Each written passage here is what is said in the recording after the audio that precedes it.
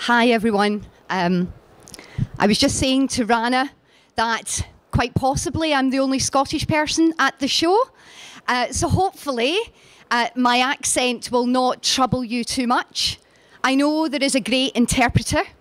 And what I'm here to do today is talk a little bit more about the European trends within natural and organic beauty. So this is actually some information from Mintel.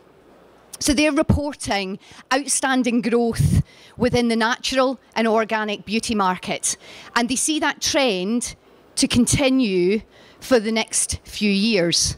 And I find that really interesting. It means that natural and organic beauty products are more popular than ever.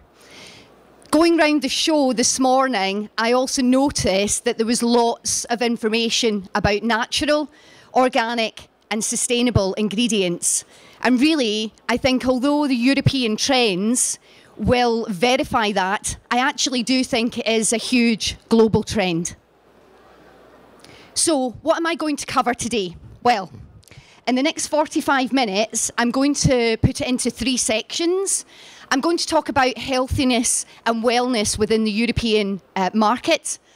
I'm going to talk about consumer awareness of sustainability and what that actually means to Europeans. And then at the end of the presentation, I'm going to take maybe 5 to 10 minutes just to talk about what I've done myself with my organisation and a skincare range that we have launched very recently into the European market, which will hopefully give you the sort of verification of everything that has gone before. As Rana said earlier, this presentation is available online. I am lucky enough or unlucky enough to be filmed. I'm trying not to get nervous. You seem like a really nice crowd, so if I need your help, you can smile at me. So let's get started with the first section. The first section here is talking about the convergence of health with beauty. And I think really, as an everyday consumer, this is something that's quite easy to understand. But I know that there will be lots of either chemists, scientists and brands in the room, and you will want some more in-depth detail.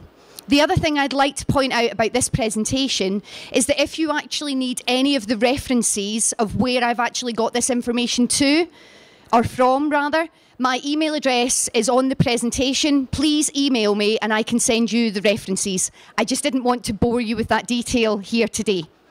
So, what do we mean by health and beauty? Well, let me just move down. Sorry.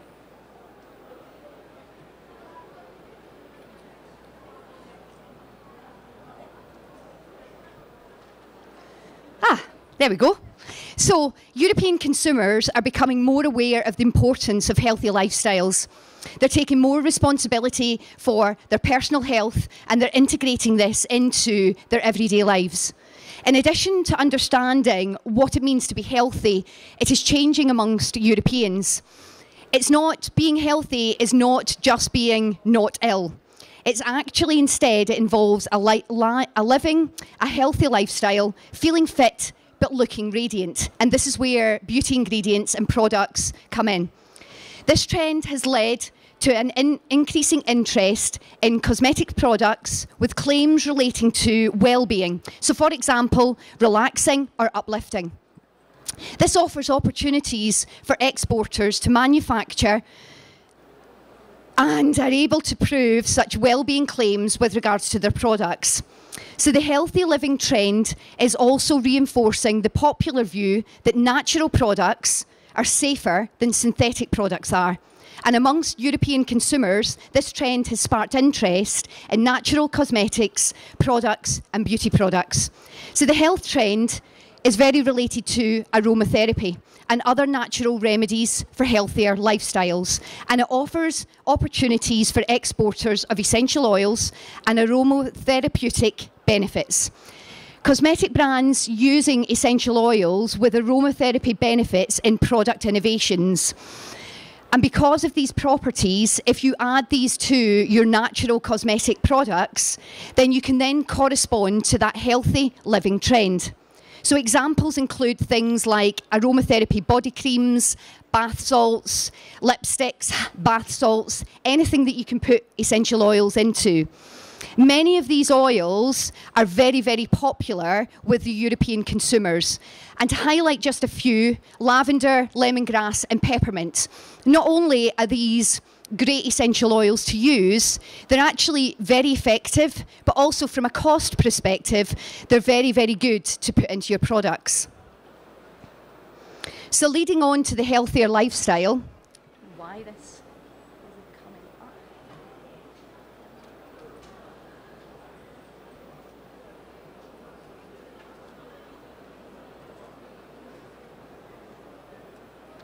Sorry, I don't know why this isn't coming up. Sorry. So I don't know why that isn't coming up on there.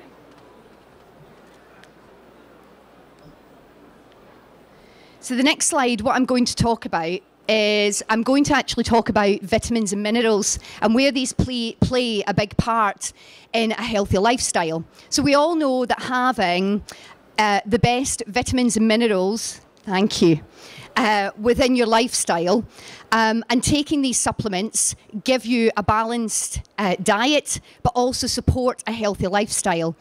And this jump over into beauty makes sense because we always know that you are what you eat, and your skin eats the beauty ingredients and eats the beauty products. So why would we not use these more in our beauty products?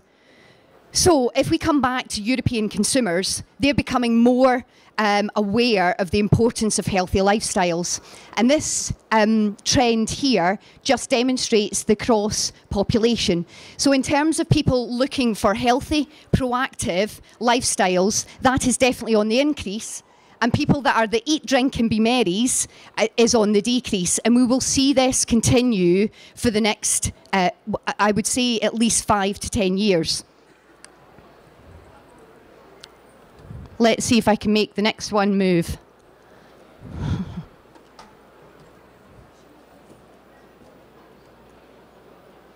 Sorry, I don't know why.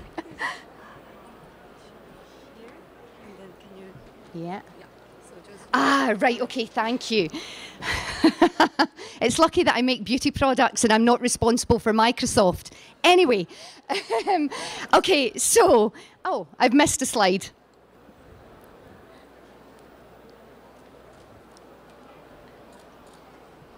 I wanted to talk a little bit more about aromatherapy. Yeah, and as we know, how does aromatherapy work? Well, it's fairly straightforward in terms of you either absorb it through your skin or you inhale it through your nose. And the great thing about aromatherapy is that there is the scientific research to back up why it actually works. The other great thing about it is that it is effective within beauty products, and it's effective by being a natural beauty ingredient. The graph that we actually have here on the right-hand side, this is actually demonstrating the growth in essential oil sales that's quite considerable up to the year 2020. And I think that this will continue to grow. So how can ingredients make consumers feel good and stay healthy? Well, one of the things that we know is aroma gives that benefit. So anything that you smell, if it smells nice to you, it makes you feel better. And inwardly, it is doing something within your bloodstream. So aromatherapy is very big for European consumers, and this is something to think about when you're adding it to your beauty products. So do you have ingredients that have properties or components that people can look at that either prevent illness or give them a healthier lifestyle?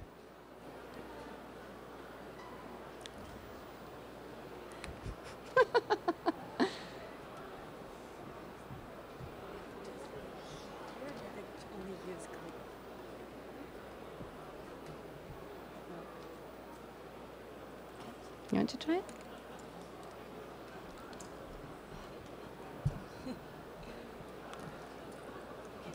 Or if it doesn't work, you just click this way. Right, brilliant, thank you. Okay, so we've talked about aromatherapy. The next thing that I'd like to talk about is superfoods and the trend in superfoods, not just within the food industry, but definitely within the beauty industry and in Europe in particular. In Europe, the lines between cosmetic and food ingredients are becoming increasingly blurred. Cosmetic brands are making increasing use of natural food ingredients in their formulations because consumers associate such ingredients with health benefits and consider them safe for consumption. So cosmetics brands that can easily market them as elements of cosmetic products that are designed as a healthy lifestyle. So superfoods, for example, spirulina or other microalgae, are a popular group of food products that are currently being used in cosmetics. Examples also include things like vegetable oils, anything that has a rich nutritional composition and possible health benefits. So if you're looking at vegetable oils, ensuring that they have high omega-3 or omega-7 fatty acids and any botanicals that are high in vitamins or proteins. So the convergence of food and cosmetic ingredients is also evident in nutricosmetics, which are food products that claim to improve the appearance of consumers.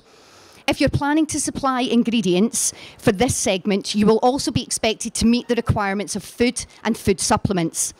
In the near future, the global market for nutricosmetics is expected to grow substantially. And this is really what this graph here is demonstrating.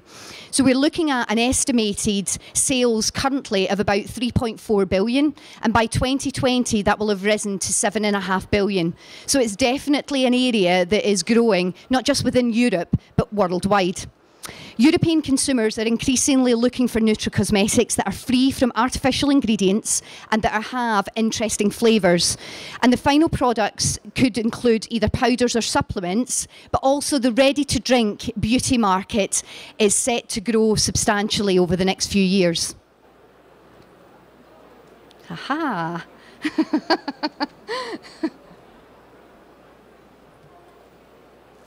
So, the first section is now closed. I'm moving on to the second section. But just to recap, in terms of the first section, there is a big, big drive between what is happening within the food industry, how that relates to a healthy lifestyle, and how that then relates to the beauty products or the beauty ingredients that you're putting on your skin.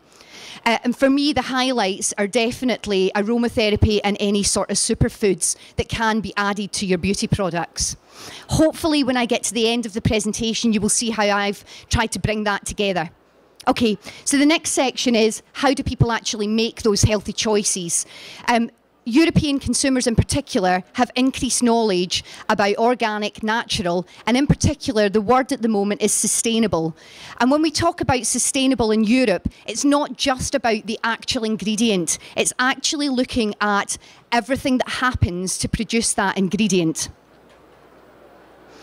Let me just make sure I've covered all my notes. Yeah.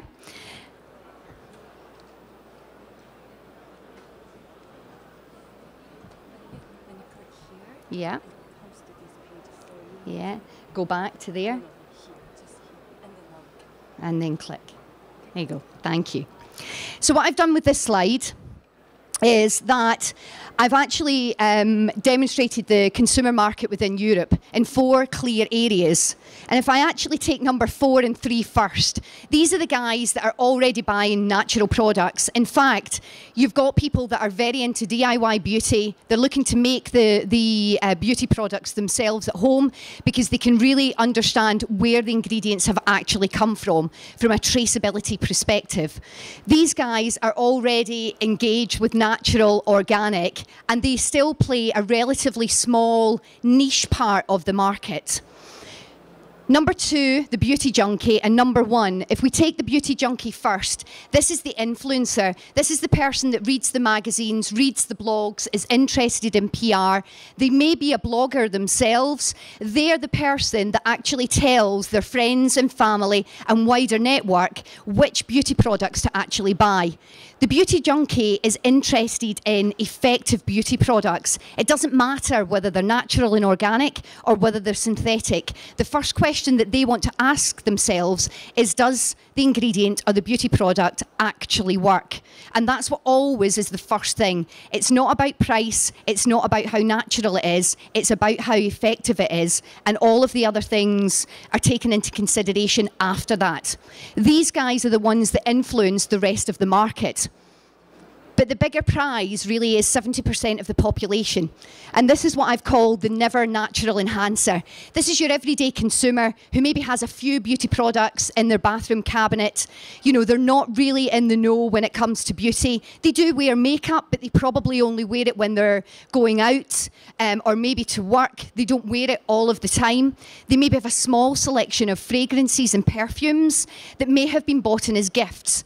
Now, with natural products, they may be bought for gifts for this particular consumer. However, this consumer is starting to become more knowledgeable, and the reason for that is the healthy lifestyle. So they are starting to consider what ingredients are in their food. So they will eventually start to consider what ingredients are actually in their beauty products. And this is where there's a big opportunity for anyone that's making beauty products to target this consumer. I don't know if anyone has seen the recent L'Oreal advert with regards to how natural one of their cleansers actually are. And they're showing and demonstrating that one of the cleanser that they are advertising is 96% natural and the other 4% is only synthetic. If L'Oreal are already starting to advertise these sorts of products with a certain percentage of naturalness, then they are targeting this consumer because it's affordable, they're saying that the products work, and hey, what guys, it's 96% natural, so at least it's better than less than that. So I think that's really interesting that that has just happened over the past couple of months.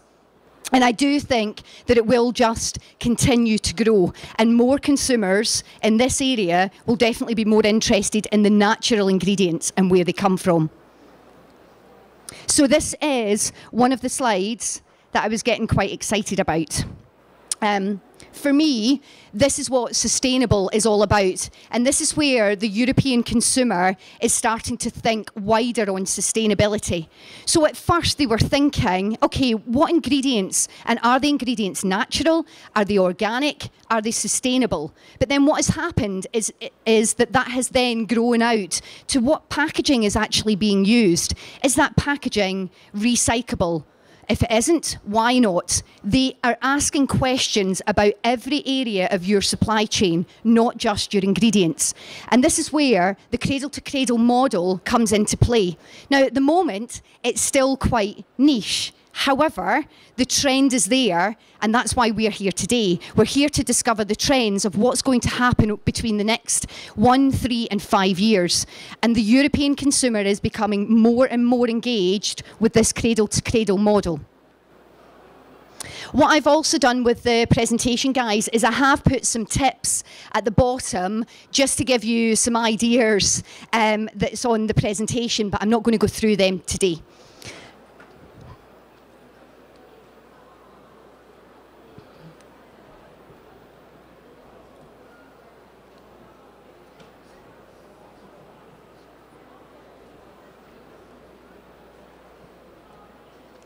Okay, so let's talk about sustainability in a little bit more detail. Yeah? So corporate social responsibility, or commercial social responsibility as I like to call it, is not just a tick box anymore. It is actually about how you run your overall business. So actually looking at CSR policies is not just enough. What consumers are looking for is they want to get into the granular detail of how do you run your business. Do you run it ethically? Do you run it sustainably? Yeah, and what is it that you're actually giving back? One of the things that has been a trend in the US and also in Europe is the B Corp certification. I'm not sure if anyone here has heard of this. If you do need any more information, then please drop me an email. But just to give you an overview, what this certification is about, it's fair trade for business. Yeah? So everybody knows what fair trade is, but that's only looking at one particular part of your supply chain. What B Corp is actually doing is it's asking each business to look at 3 different areas when they run their business. First, is it commercial? Yeah, because at the end of the day, that's why you're in business. You're in business to have a commercial orientation to your business. But they also look at two really other important pillars. The next is looking at community. And what that means is any touch point with a human being. So whether that's the people that work for your organisation, the suppliers you come into contact with, the farmers that farm the ingredients, whatever that may be, it's the human element. And are you looking after that element ethically? And then the third part is the environment, which is really everything else. So animal welfare, the planet, how sustainable do you actually grow your ingredients? And to get the B Corp certification, you have to score quite highly. If you've gone through any sort of certification before, whether that's organic or natural or other, fair trade, yeah, I've been through all of the certifications and we are B Corp certified as a business, and it definitely wasn't the hardest certification that I've gone through. So just to give you some idea, because you can think that certification is very costly and also very time consuming. Yeah, with this one, it's not that it doesn't cost you, it does cost you, but it's very minimal in comparison to what you actually get back for it. For me, this is the next stage of corporate social responsibility. It's where you can actually stand up and talk about your business in a very sustainable manner because you're looking at all areas of your supply chain and how you run your business.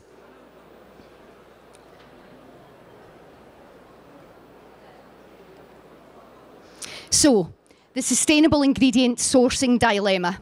Yeah, this is something that as a business I go through almost every single day, yeah, and it's about thinking about sustainable at a granular level.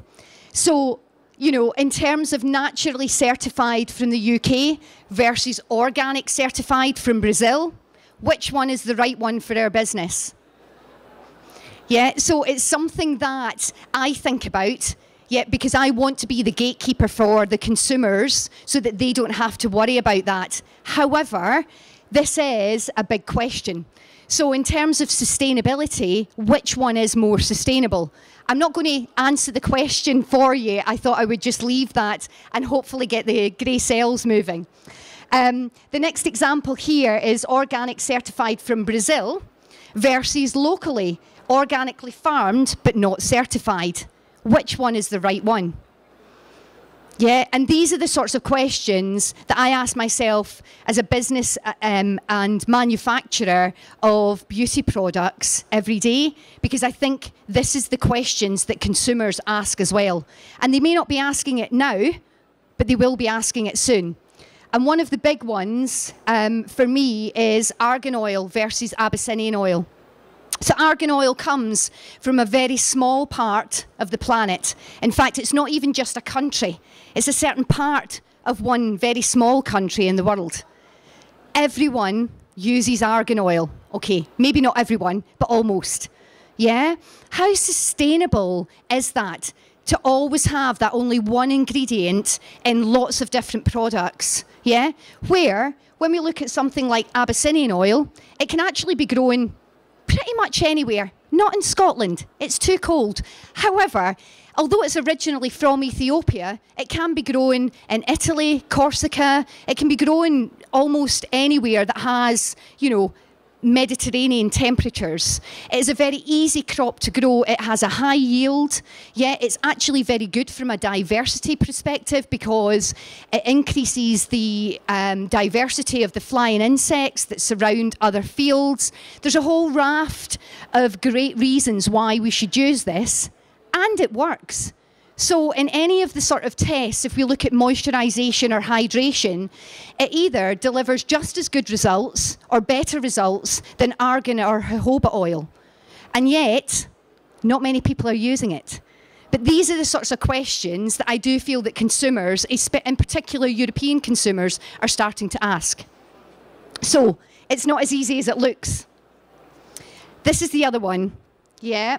So if we look at this slide, if I just go down, this is the old palm oil debate. Now, if we look at this graph, the reason why we use palm oil so much is that it is brilliant. Yeah, it gives a high yield. In comparison to other oils, you know, it just does a great job.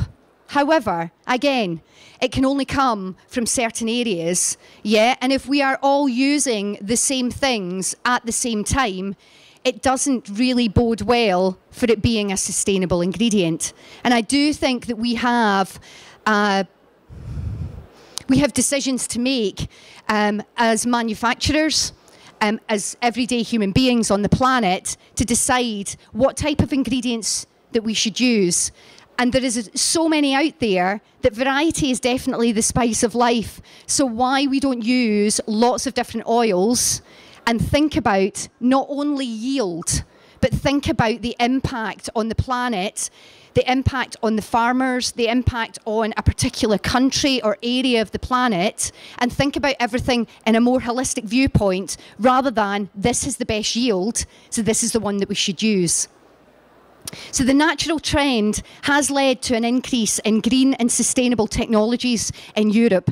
European companies are moving towards environmental responsibility throughout their chains, including with regard to logistics and processing facilities. Some examples of sustainable or clean production include, you know, production with lower CO2 emissions, use or reuse of water, limited use of water, using solar energy, treatment of wastewater. The list can be quite endless, but it's around making sure that we are thinking about all of these things with regards to sustainability.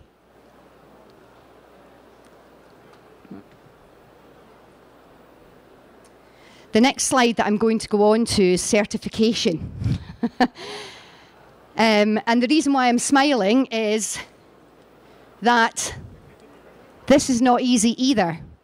Now, this isn't all the certifications that you can get for beauty products, but it's quite a lot, yeah? I don't even understand half of these things, and I'm in the industry. How can we expect a consumer to understand what is going on here? The other thing with the multitude of certifications, and it's not that I don't agree with certification, I do, yeah, but this actually gives other companies that are not certified, yeah, a way to use marketing to pretend that they are certified, because there is no real consistent measure globally. Now, I do know that there is some certification bodies out there, Cosmos in particular, that are looking to try and globalise certification and bring it under the one umbrella, but it's still early days. And I do think that as cosmetic companies, you know, this is a watch out for. Certification is definitely a pillar of sustainability. However, it confuses the consumer. And if you confuse the consumer, they then think that there's greenwashing, and they think that they don't actually believe what the certification actually stands for. So, international cosmetic companies are aiming to ensure that their products meet the requirements in a range of countries. This is becoming easier as legislation is increasingly globalised, but at the same time, there's differences between countries that persist. So, for example, in China, some companies require animal testing, which is largely illegal for European companies and European producers who would like to export to growing markets, for instance in Asia and the US, must comply with different legal systems. Again, this causes confusion. It means that there's more cost, and it can be a difficult path to follow. And I think as a consumer manufacturer, or rather cosmetic manufacturer and brand owner, I would like some way to simplify it. With regards to certification of our products, we are certified, but we don't actually put it onto our packaging, because I'm not really happy with what message that maybe gives out to the customers that are buying my products. I know if they do scratch beneath the surface, that I feel happy with what they will find, but I do think that this is a big question. It is a trend for Europeans, so they are going to start asking more questions, which I think will actually push us to having something that is more globally recognised. So, I think that's enough about sustainability. As you can tell, it's a topic that's close to my heart. So please, if you do have any additional questions, please email me and hopefully I can answer them. So, the next section here, what I'm trying to do now is bring those trends with additional couple of trends together into the one place and hopefully demonstrate how we've tried to work our way through all of these trends to bring to market something that I'm quite excited about.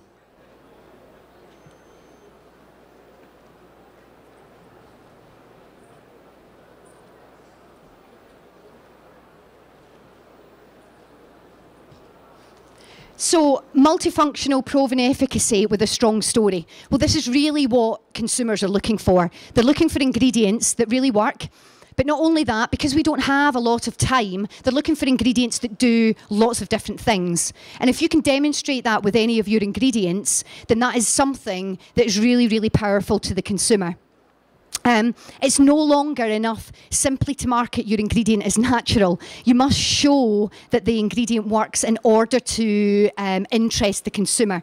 So cosmetics producers are taking different routes. Some feature the performance of natural ingredients more prominently in the marketing of their cosmetic products, especially botanical extracts. So instead of marketing the natural origins of particular ingredients, they highlight these performance, which is the best way to go to get that story across to the consumer. Other cosmetic producers position themselves more according to the natural origins of the ingredients. So where did the ingredient come from and what's the interesting story behind that particular ingredient? So this is actually what Beauty Kitchen stands for. So we feel that we are for women who love beauty products.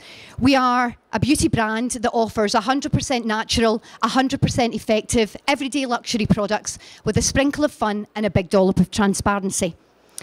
My name is Jo Chidley and I'm a chemist with a background in sales, product development and design. And this is my creation. We hope to be able to push the market more for sustainable beauty as a whole. And I feel that in my next couple of slides, I'll hopefully demonstrate that to you. Okay, microalgae. It is a pretty boring ingredient. Yeah? So when you talk about seaweeds or microalgae to consumers, they just think, it's old hat, I've seen it before, I'm not interested. Yeah? However, as an actual ingredient, it is a fantastic ingredient. Not just something for you to eat, but also as a beauty ingredient. The results that it actually gives are fantastic, so the efficacy is definitely there. And the other sustainable elements of it, in terms of how it's produced, the science that sits behind that is fantastic. 50% of the air that we breathe has been recycled by microalgae. Yeah? When you actually, microalgae is produced and it absorbs CO2, yeah, it releases energy, which can be sold back to be created into electricity. What's not to like about this ingredient? As soon as you mention microalgae, consumers are not interested. So what can you actually do that's different?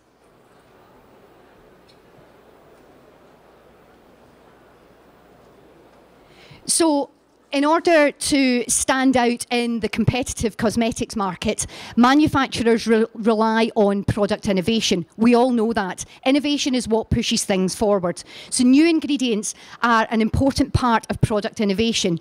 And the following, there's sort of two routes that you can take. So you could start with a sort of top-down innovation. So you start with a cosmetics manufacturer, for example, and they have developed an ingredient that is promoting anti-aging or an anti-aging claim. And it could ask its suppliers to deliver ingredients that could be used to support such a claim. The manufacturer would then develop a product based on one or more of these ingredients, and it would own all of the intellectual properties relating to the product. Yeah, or the other option is that you start with the supply side, which is a bottom-up innovation. Excuse me.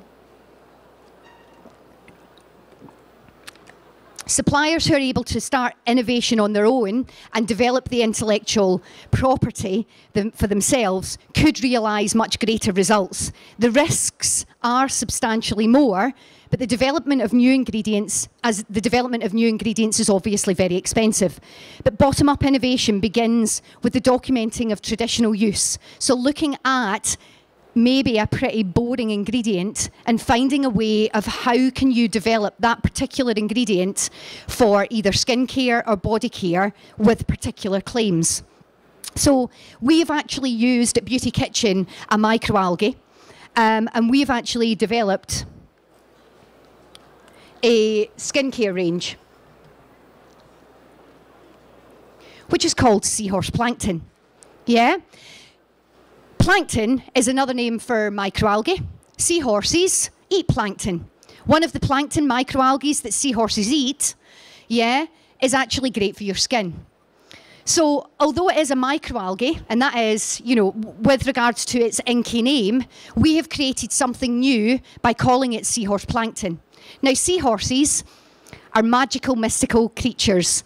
They're very tiny, but they live for 15 years. And one of the reasons is their diet. And that's where we've identified this particular microalgae as something that's great within skincare. The results that it actually gives is fantastic. The actual clinical trials that have been done on this particular ingredient have given some great results. Excuse me. If you have the active ingredient, which we have in our angel oil at 2%, you actually get results of increasing collagen synthesis by 19.3% in 24 hours. Yeah, and what we've done is we've taken this one active ingredient, we've added lots of other things, we've used essential oils, it's 100% natural in terms of a range. The preservative system that we're using is fairly straightforward.